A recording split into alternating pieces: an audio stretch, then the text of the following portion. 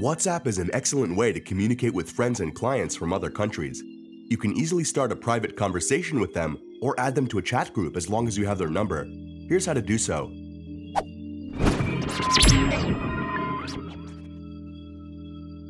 On the main screen of WhatsApp, click on the new chat icon on the bottom corner of your screen. Next, click on New Contact and fill in the details of your friend.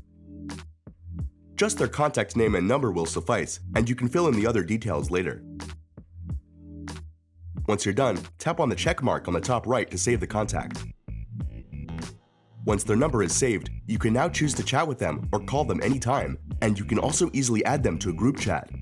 Simply tap on an existing group chat, and once the conversation is open, tap on the group chat's name at the top. Now, scroll down, then select Add Participants from the options. Finally, tap and select your friend's contact name from the list, and you're done.